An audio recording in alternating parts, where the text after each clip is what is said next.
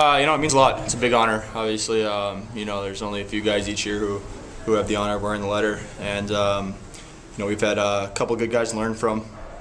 My years here at St. Cloud with Hanno and Drew last year and Jens, and it does mean a lot. Your teammates have a lot of influence on who becomes captain. So just knowing that they have the faith in you to think that you can be a leader on the team, it's a big honor, and it's one that you have to take seriously.